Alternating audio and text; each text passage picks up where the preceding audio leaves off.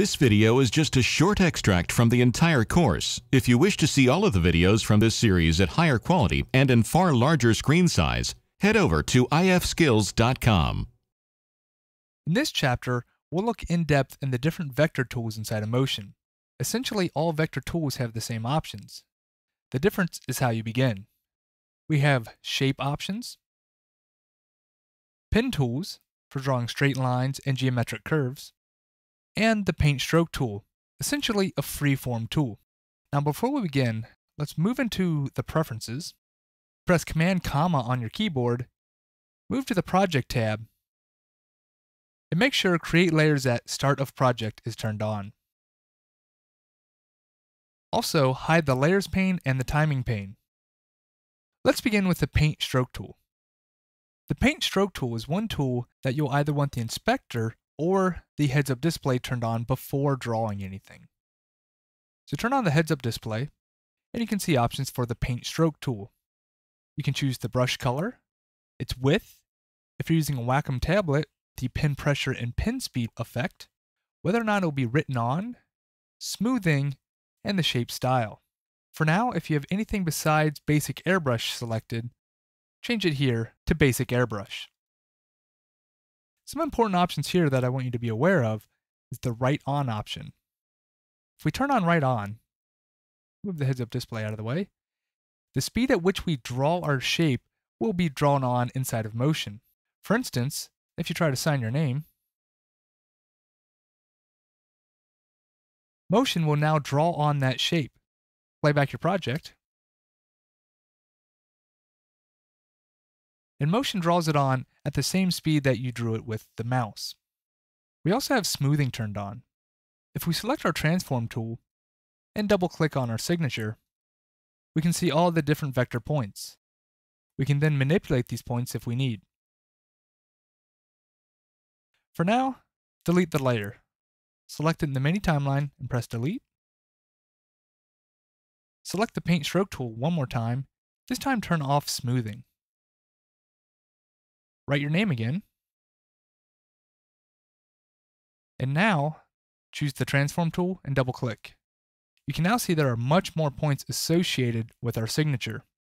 Most of the time, you'll want to keep smoothing turned on.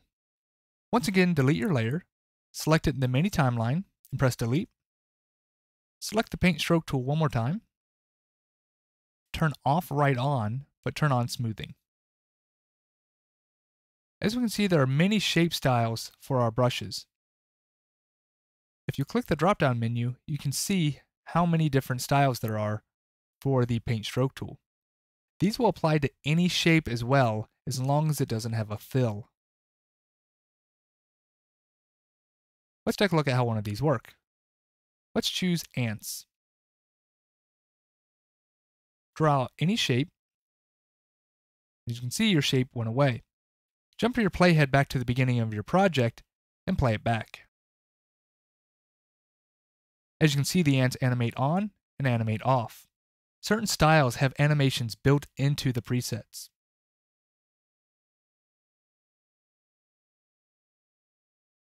To modify this stroke, click the eye in the heads-up display. This immediately takes you to the inspector, Shape tab, Style tab. From here, we can see our shape has an outline, its brush type is an image, and the brush source is the ants.mov. At any time, we can change the shape style at the top of the inspector. As you can see, this shape style does not have an animation built in. For now, let's create our own brush. From here, change the brush type to solid. You can change the color, the width, the opacity,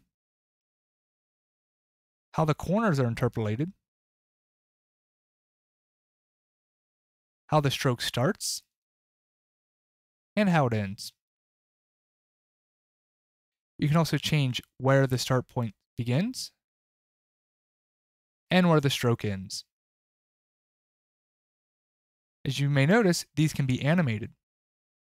We'll look at animation a little bit later in behaviors. If we use a geometric shape, such as a rectangle, we have a fill and an outline. The last option in outlines is the order. We can choose if the outline occurs over the fill or under the fill. For now, I'll delete this layer. With my transform tool, I'll reselect my shape. As you can see in the inspector, the stroke and advanced options are grayed out. These options are only for airbrush options. Airbrushed shapes are made up of things called dabs. And the first option we can see here is spacing for the dabs. If I turn this down, we now have a solid line. If I turn up the width, we can see how those dabs are affecting our shape. If you want the light up laser look for your shape, turn on additive blend. Now anytime the dabs overlap, it creates an additive blend, adding the colors together, creating a brighter color at those intersections. Choose the Stroke tab and change the Stroke Color mode to Color over Stroke. This creates a gradient throughout our stroke. Return to Style. Make sure we have a large enough width. Turn up the spacing. And finally, under Brush Profile, drag away the last Gradient tab. This will give us a solid stroke and we can see the individual dabs. If you turn on Reverse Stacking, you can see it changes the way the dabs are stacked on top of each other. Back in the Brush Profile, click towards the end to create another tab and drag the opacity down to 0. This gives us more of an airbrushed look. Again, turn on Additive Blend and turn down the spacing. Return to the Stroke tab. We have options for color repetition,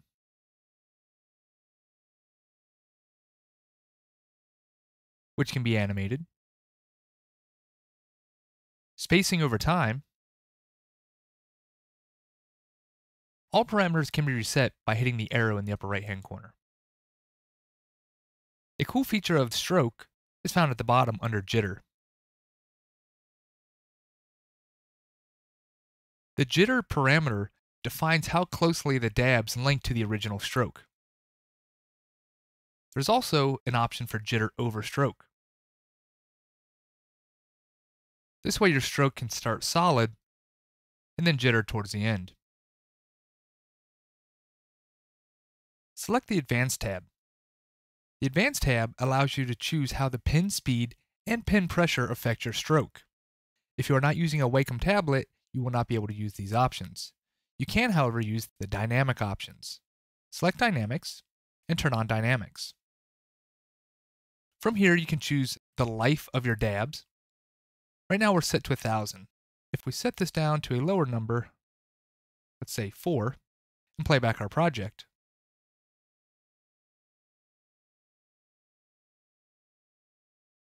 the dabs disappear about 4 seconds in because the life is set to about 4.5. If we drag this down lower, they'll disappear earlier. Now keep this set to at least 10. With life randomness, dabs will disappear in a random order.